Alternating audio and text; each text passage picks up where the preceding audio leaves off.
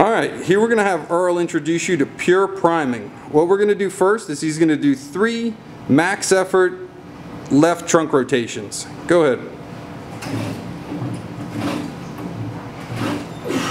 Good. So we're going to take a look at his watt output. He's at 1080 watts.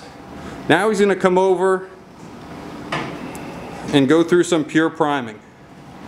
He's going to do 3 load phase contractions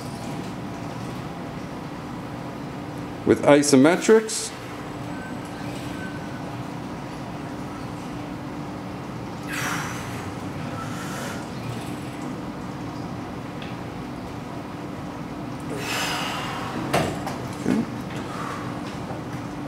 Followed by 3 swing phase explosive contractions.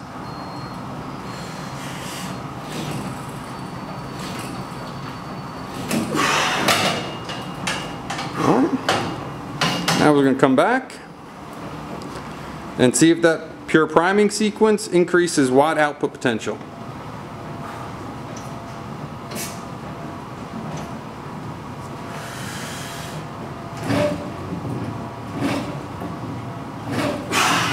Good.